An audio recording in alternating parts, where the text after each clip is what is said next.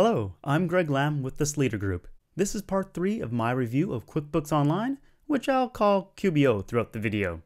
In this video, I'll talk about the import and export of data, add-ons, reports, sales taxes, QuickBooks Online Accountant, file attachments, and offer my overall opinion of QBO. Let's start off with getting your data out of QBO. If I go to Settings, then Export, you'll see there's an option to export QBO's data to a QuickBooks desktop file or to create a local copy. What it doesn't say is that you can't reload either export back into QBO. So once your data is out of QBO, you can't get it back in. Also, the local copy of data is simply a partial data dump into an XML file, which doesn't necessarily contain all your data. My fellow Sleeter Group contributor, Charlie Russell, actually goes into more detail regarding this in a blog post, which you can access by clicking the link. Besides using the export page, you can also export any report, which I'll show you in a bit. But first, let me talk about importing data. There's very little ability to get data into QBO using the built-in tools. If I go to Settings, then choose Import Data, you'll see that I can only import customers and vendors, chart of accounts, bank transactions, and products and services. If you compare QBO to Xero and Zoho Books, which both let you import most transaction types, like invoices and bills via spreadsheet files, you'll realize how little QBO lets you import. However, I'd be remiss to mention that QBO does have an add-on called Transaction Pro Importer that does let you import many transactions and lists via a spreadsheet file. It also costs extra money, of course, but at least it can let you import data via spreadsheets if this is something you want to do on a regular basis. And this is a good time to talk about apps. As of June 2014, QBO has 61 apps listed in its App Center. It's a decent number, but it's assuredly behind Xero, which now has 300 plus add-ons listed. This can probably be attributed somewhat to the fact that until late 2013, QBO's API wasn't nearly as open as it is now. As you can see, it's now free to access and there are no connection fees. An API, by the way, stands for Application Program and Interface and is a way for developers to connect to QBO. So, the switch to a more open API is good news for QBO developers and, consequently, QBO users. If you want some in-depth coverage on QBO's API, again, Charlie Russell has a fantastic article. I mentioned earlier that you can also export data via reports in QBO, so let's check that out. I'll go to Reports. If I check out the standard profit and loss report, you can see that I have the option to export this report via Excel. That's true for all the reports. Where QBO excels in comparison to its online accounting software competitors is its ability to customize reports. There's a fair amount of options over here. For example, if I only want the report to contain certain accounts, I can use Select Multiple and then choose which accounts I want. And the nice thing is that when I create the report, I can then save the customizations to use the report again later on.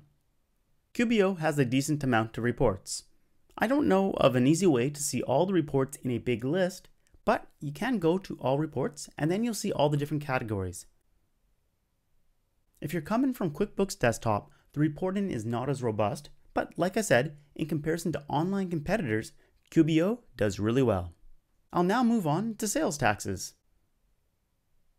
In general, I always find sales taxes hard to evaluate since there are so many unique sales tax scenarios that can occur. What I can comment on though is that I do find QBO's sales tax page helpful.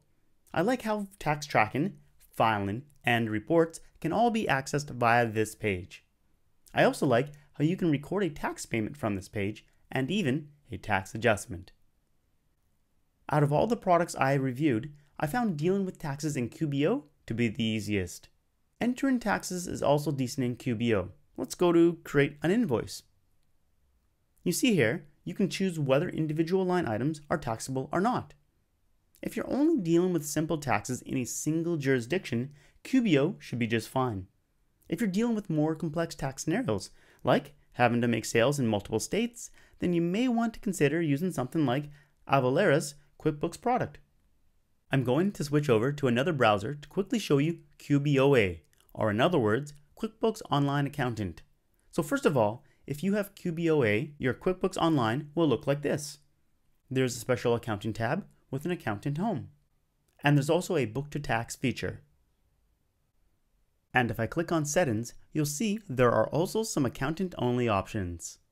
I won't go more into depth about QBOA in this video review, but yet again, Charlie Russell has an article about QBOA which you can get to by clicking the link shown. Now I'll move on to file attachments. This is your central repository for all file attachments in QBO, whether they're associated with a transaction or not. If the file is associated, you'll see a link to the transaction, which I find quite handy. Adding a new file to here is as simple as dragging and dropping it in. Unfortunately, there's no image preview for PDFs as there is for images, but if you go to edit the PDF, you do indeed get to see it. You'll also be able to change the title and add some notes if you like. With file attachments, you also have the option to create an invoice or an expense. You're not able to create other transaction types from here though. It's too bad.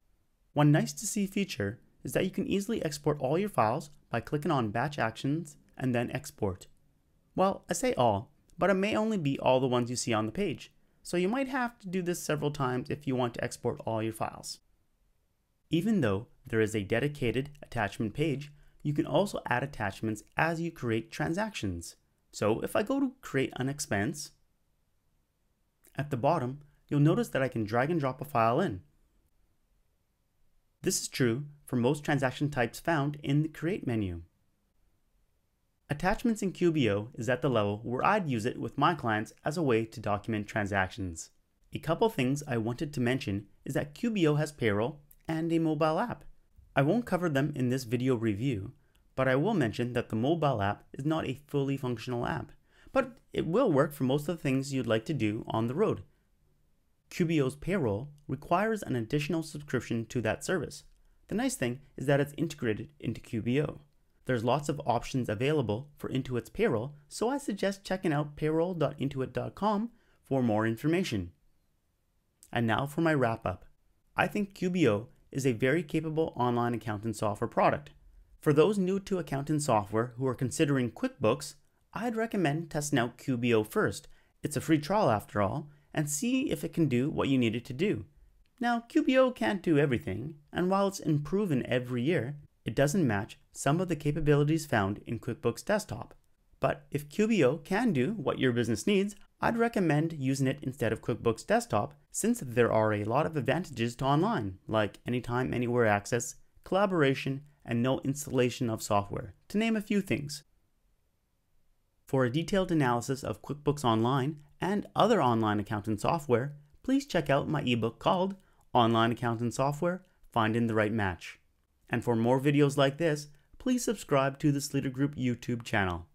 I'm Greg Lamb with the Sleeter Group, and I'll catch you on the flip side.